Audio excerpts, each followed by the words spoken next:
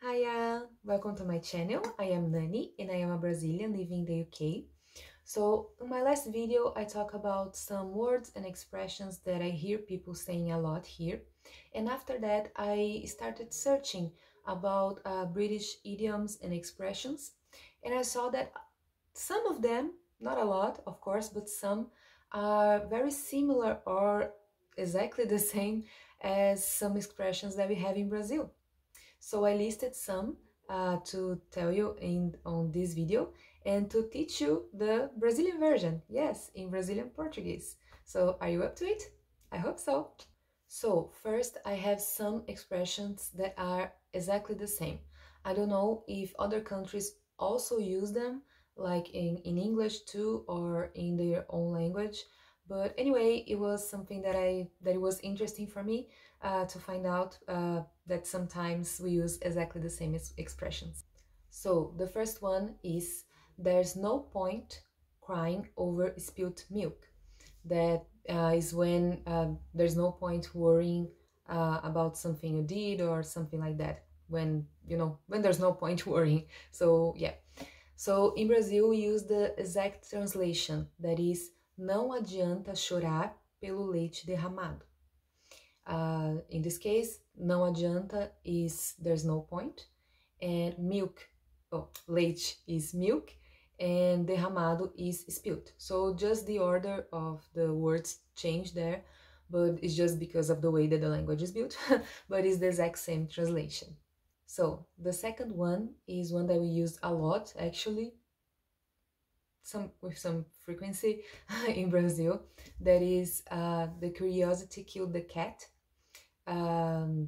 When someone is being nosy, about your life or something like that. And we use a lot in Brazil because a lot of people in Brazil are nosy. Anyway, just saying. But yeah, so in Portuguese it is a curiosidade matou o gato. So obviously curiosidade is curiosity, matou is killed, and o gato is the cat. So yeah, it's exactly the same in this one. I don't know if other countries also use this expression, but anyway, it was fun to find out that we use the same. Okay, the last one that is exactly the same is wash the dirty laundry, or do not wash the dirty laundry in public. When you are fighting with someone about personal problems between you two or something like that, and it's not a nice thing to do this in public. So in Portuguese it is lavar a roupa suja, or não lave a roupa suja em público. So lavar is to wash, so wash the dirty laundry, and roupa suja is actually dirty clothes, like clothes. I don't pronounce this word very well, but anyway. Actually, to be more precise, is roupa is clothes and suja is dirty. So just the order again changes there, but we don't have a word for laundry. We just say dirty clothes or wash the clothes, wash the dirty clothes. Yeah, so but yeah, it is exactly the same meaning. Oh yeah, and I have another one that wasn't the last, that is exactly the same, and also depending on the accent it almost sounds the same. Is not an expression, a idiom, is more like a slang. Is the in it. So in it is short for isn't it, that small question that we put in the end of questions or in the end of phrases, sentences. So in Brazil, isn't it, we say não é. It's not very similar yet, in it? But the short version of não é is né. And I swear, I already heard some people, some English people here saying the in it, saying ine. That sounds a lot like né, ine, né? And it's brilliant, It's amazing because, of course, depends on the accent. Some people say in it with the T in the end, but some people say in it and sound like ne. So for me, it was very funny when I heard it the first time because not only is the same meaning, like the same translation, but it almost sounds the same. So I say in it a lot here because it's very similar. So sometimes I almost say ne, but I'm more used now to say in it. But if you want, you can use ne and see if people around you, like Brits, English people, whatever, if they notice if you say ne instead of in it, and tell me later what happened there. Okay, now I have more three sayings that are not exactly the same in translation, but they are very similar because they use or a part of the body or I don't know, something that both countries use the same kind of thing to use in that expression, if you know what I mean. I don't know if it's clear, but anyway, you understand when I start talking the expressions. Okay, so I chose three expressions. The first one is related to a part of the body, or in this case, more than one part of the body in English, because it's an arm and a leg.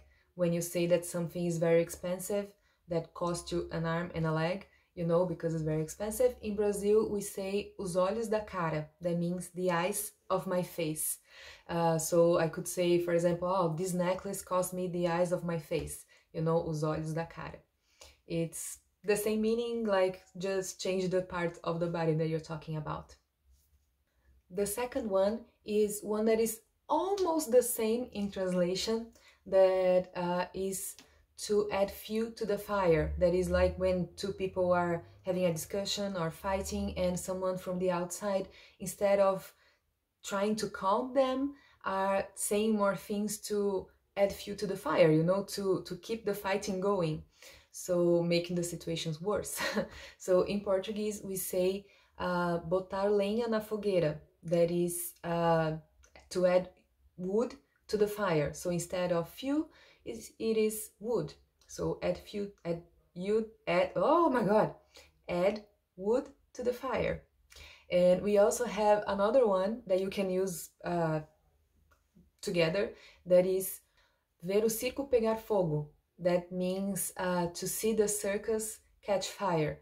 So yeah, it's like when you say that someone likes to see a fight, or like, you know, anyway, you say that the person likes to see the circus catching fire. Anyway, so you can use them both together, like for example, ela tá botando lenha na fogueira, ela gosta mesmo de ver o circo pegar fogo.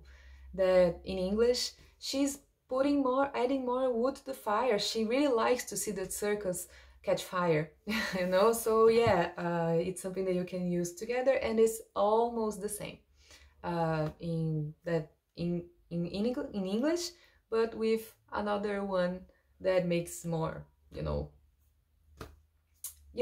So moving on. Okay, so the last one is one that I found very curious, very funny, I don't know, because it's one that uses something that is important to each country. Will make more clear when I say what I'm talking about. So the expression in English, the British expression is "it's not my cup of tea."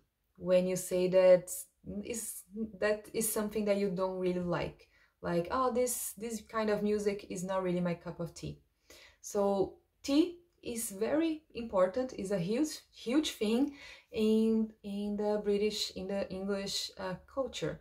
So when you think about tea, you think about England. When you think about England, you think about tea. It's like, you know. So, and when you think about Brazil, what do you think about? I hope you say, I mean, you know, a lot of things comes to mind, but one of the things that comes to mind, I hope it is for you too, is the beach. So in Brazil, instead of saying it's not my cup of tea, we say não é minha praia, it's not my beach, you know. So to say that it's not something that I really like. I found it's really cool because it's something that is important to Brazilians and it's something that is important to English people. Even though not all English people like tea, and even though not all Brazilians have access to the beach because of the size of Brazil. But anyway, it's something that both parts say. So that's it, guys. I hope you enjoyed this video. Did you like to learn some Brazilian Portuguese today? Do you have any more suggestions? Do you want more videos like that?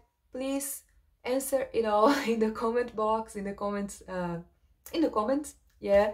And if you enjoyed this video, please give me a thumbs up. Please subscribe if you haven't already. And that's it. Thank you so much for watching again, and see you next Sunday. Bye!